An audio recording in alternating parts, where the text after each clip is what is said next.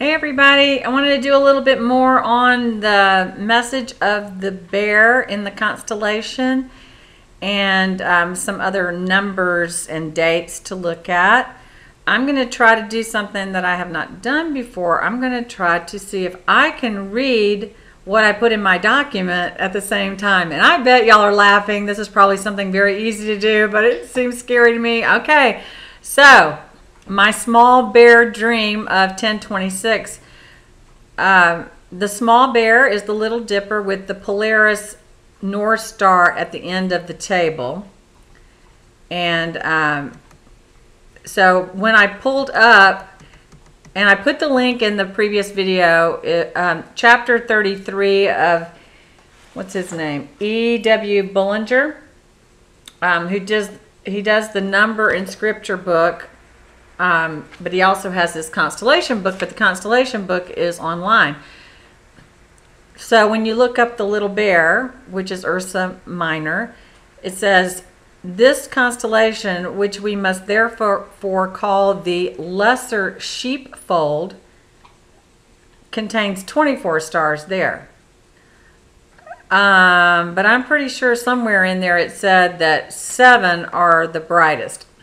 Anyway, the brightest star is at the point of the tail, is the most important in the whole heavens. It is known today as the polar or central star, which does not revolve in a circle as does every star, but remains apparently fixed in its position. But though the star does not revolve around other stars, the central point in the heaven is very slowly but steadily moving.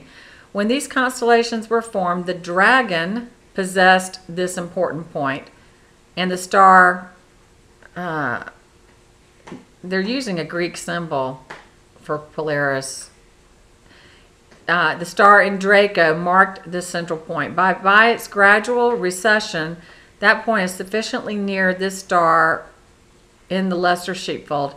Anyway, well, I'm not going to go into all this. Y'all can look it up. The part that I thought was very interesting is that the polar star, what it has to say is, these are they who all through the ages have been partakers of the heavenly calling, who desired a better country, that is, a heavenly. Wherefore God hath prepared for them a city, the city for which Abraham himself looked. This was no earthly city, but a city whose builder and maker is God. Hebrews 11:10-16. These have always been a smaller company, a little flock, but the kingdom shall be theirs, even the kingdom of God, for which they now look and wait. I would love to know when this book was written. They have not yet received the quote, they have not yet, quote, received the promises, but having seen them afar off, end quote, by faith, they were persuaded of them and embraced them and confessed that they were strangers and pilgrims on the earth. Hebrews 11:13. Their Messiah has accomplished the redemption of the purchased possession, and in due time the redeemed will inherit it, unto the praise of his glory. Ephesians 1:13. Now, there's a bright star named Kochab, K-O-C-H-A-B, which means waiting him who cometh. I thought that was pretty cool. Then it gives some other stars, and then there's a star named Arctos, which we derived the term Arctic regions, which means, according to one interpreter, a traveling company, or according to another, the stronghold of the saved. But there is not only the heavenly sea, which is compared to the stars of heaven, but there is the sea that is compared to the sand of the sea, the larger flock or company who will enjoy the earthly blessing. Maybe this is like way over, maybe not anything that you're interested in. I don't know. So I've done a video about the importance of October 30th. Then we have Halloween. A lot of people have done videos about the importance of Halloween. And then I know November 2nd is important, but I didn't think about November 1st. And like when It Is Finished did his video, Todd, when he did his video about how wouldn't it make the most sense that Jesus would return on Halloween, because that's not when people would be expecting it. To me, that means it's most likely, if you're going to look at it that way, it's most likely that it would actually be on the 30th or the midnight hour between the 30th and the 31st, which I would believe would be the midnight hour in the United States. Now, I don't know. I keep coming up with that same song that the Crab family did. In the midnight hour, we'll be going home. It just seems like that.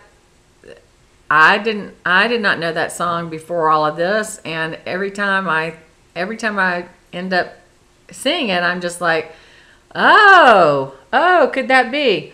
Anyway, so then I went into. I did not know. I don't know.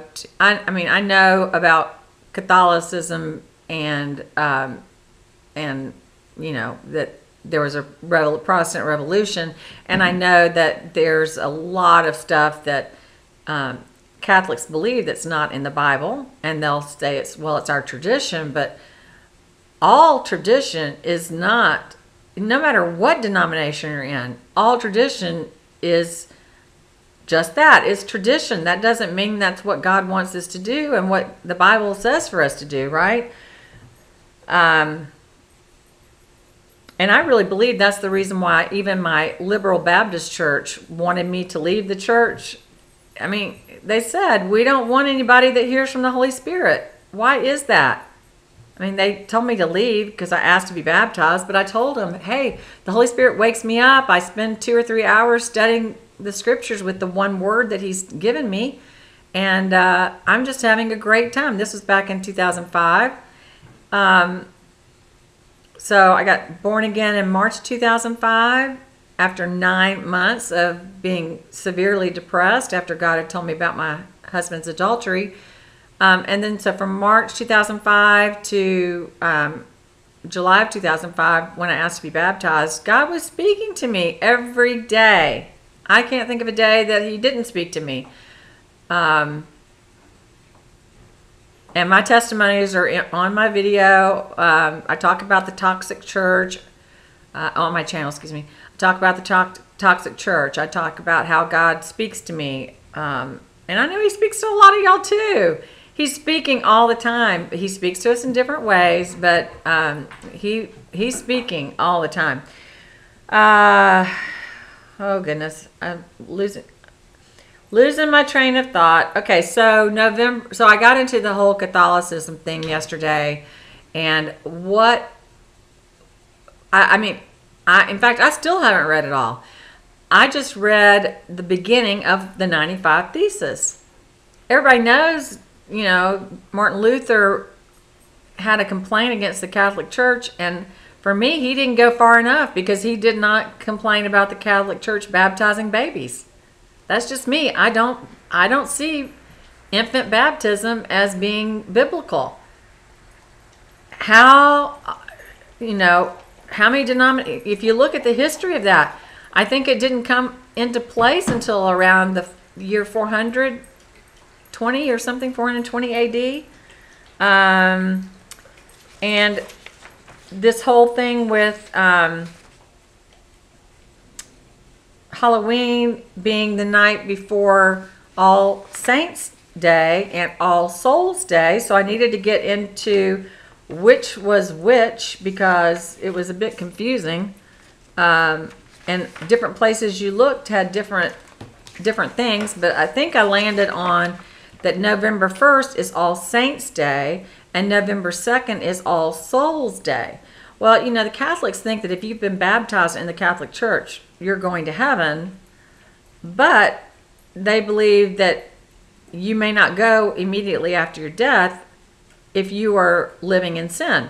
So, Catholics say you're supposed to go and do communion, the Eucharist, and you're supposed to, they just got all these things you're supposed to do.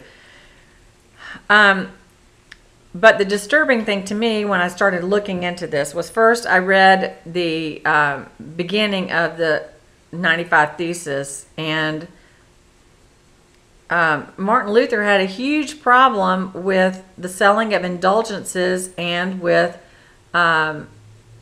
purgatory and other things. I need to read the whole thing.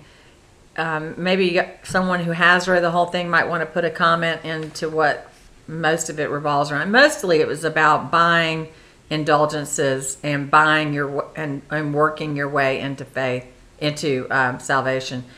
But when you look at what I looked at, the Catholic Church itself says November 1st is All Saints' Day, those belonging to God. And All Souls' Day on November 2nd is those in purgatory. People who are Bible believers don't believe in purgatory. And in fact, I did write down that Martin Luther, is considered a heretic, but his thing was that he disagreed with prayer for the dead, and it does. I listened to they have like a little video that goes along with what does it mean to celebrate All Souls Day. Yeah, All Souls Day, which is November 2nd, which is for those in purgatory. And it says, the video says, by our efforts, they will reach heaven. November 1st is the day of innocence. And November 2nd is for those who were guilty, but they're going to heaven because they were baptized in the Catholic Church. So they need to go, the faithful who are alive need to go and pray prayers for the dead. Goodness, that's what Muslims, that's what Mormons do. They pray for the baptism of the dead. I don't know, maybe y'all could help me. I'm pretty sure in the scriptures it says we're not to pray to the dead. I guess this is not technically praying to the dead. Actually, if you think about it, the Catholic Church prays to the dead saints and to dead Mary. I don't know. This is I feel sorry for all the people who are religious and listen to traditions instead of just listening to God every day and reading your Bible and praying and hearing the still small voice. Anyway, I did notice that purgatory was a concept that was named in 1160 to 1180 AD. It was not around for 1100 years after Jesus died. It's just a figment of religion. So if you think about that, you've got Halloween, November 1st and November 2nd all being days that God despises in religious Pharisee Christianity. Antifa's big day is Saturday the 4th. So I think all of those things are evident to me. Plus, we do know that November 2nd is an anniversary for Israel.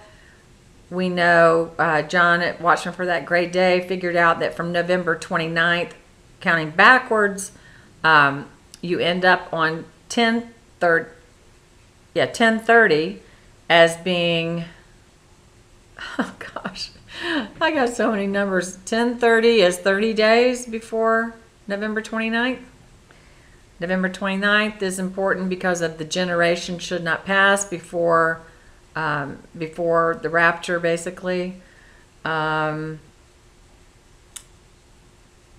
I think if someone were to do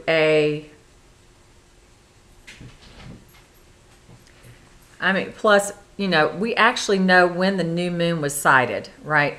If you go to renewedmoon.com, the new moon was first sighted actually on the east coast of the United States on the 20th of October.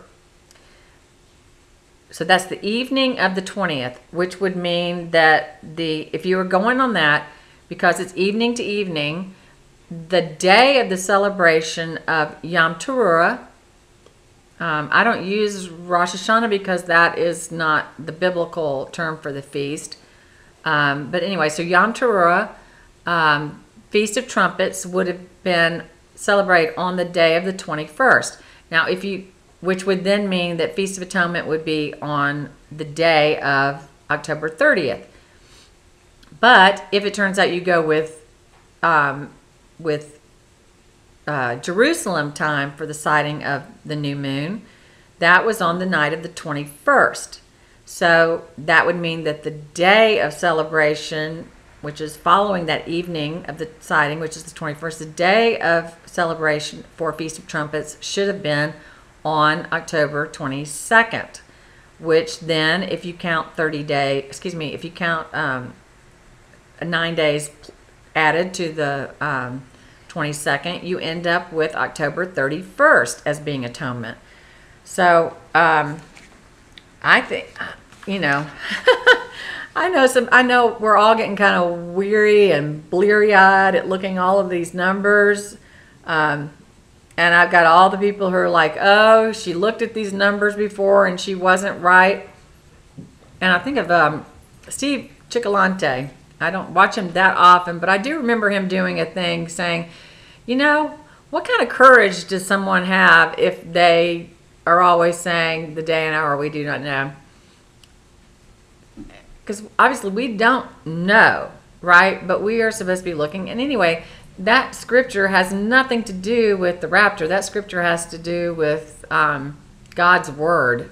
If you read, I think it's Matthew 24:36 that has that scripture in it. You got to look at the verse right ahead of it, which is Matthew 24:35. It's about God's word. It's not about the rapture. But anyway, there's I just want to hear from God. That's my top priority. My top priority is to hear from God. So when he speaks and why he tells me these things, I'm not going to ask the potter why he's made me this way as the clay. I'm not going to ask him. I mean, I did ask him after last weekend. I did ask him, like, why are you putting me out there as to these things to look at, these dates to look at when they're not happening? And then I was like, you know what?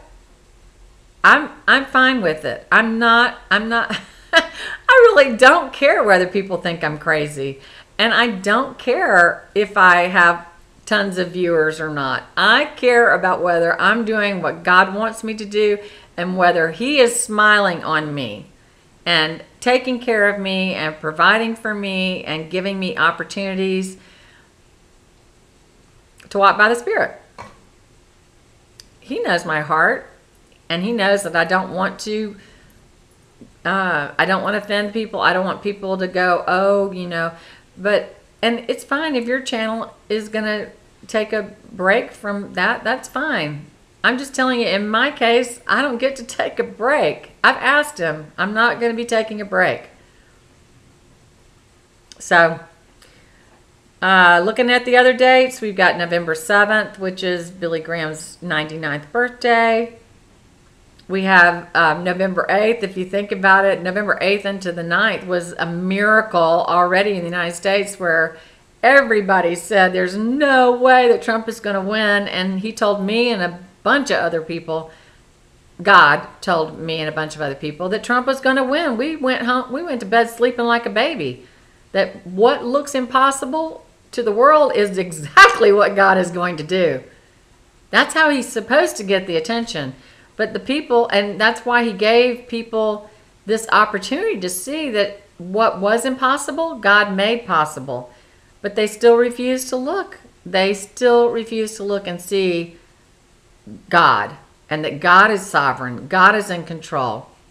So,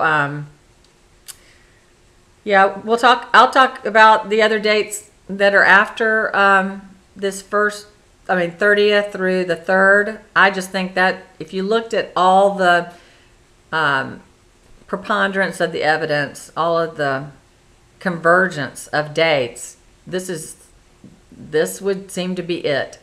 Have I had a voice say to me, this is it? Like I've had a voice speak to me before. Persevere, calling me by name, a voice. It was a voice. And I know some of y'all hear in the audible voice, and there's so many different ways he speaks. Anyway, I'm running on again. I pray that you receive this. If you're Catholic, I pray that you will stop listening to, or any religion, that you put more value in what your pastor has to say than, really. In fact, that goes for the prosperity gospel and the hyper grace and the seeker friendly and all of that. They make money and they deceive people because the people will listen to one of these people and not do the examination of what they are hearing to see if it matches the Bible. It's lazy. I said it. It's lazy. It's lazy. Don't listen to these people. We were told in the end times the false teachers would be increasing. Beware. Warning, warning, warning. Warning, warning, warning, Mr. Robinson. Yeah, I used to like that show, whatever that was. Can't even remember. Anyway. But what does God want? God wants his people to say, I'm going to sit down, I'm going to be still and know that I am Lord. Or I'm going to be still and know that God is Lord. And I'm just going to read the Bible and ask for the Bible to be written on my mind and my heart, to where I can see when I'm being lied to. God does not want us to be deceived. Satan is the one that wants us to be deceived. So I'm begging you, if you're still watching this video and you do not have a personal relationship with Jesus Christ, that you learn the depth of God's character and you learn what Jesus has to say about things, please, please submit to God. Give up your life and tell him, I want to read the Bible and be able to understand it on my own. Pray that before you read the Bible. Ask him to give you eyes to see and a heart that can hear God's message, that is tenderhearted, to where it will bring forth fruit. It will grow up into being a tree. It may start out as a tiny, tiny seed, like the faith of a mustard seed, but God will take that and grow it to where you could even be walking on water someday. So I love y'all, and go out there and don't be afraid to share the gospel. The people, they aren't listening. We know that. But as we continue to share the gospel, A, God is glorified, and B, we might be bringing someone into the kingdom, which would not only benefit them, but also give us reward. I love you. God bless you. Hey, I made it through a video without any singing. How about that? All right, bye. Love y'all.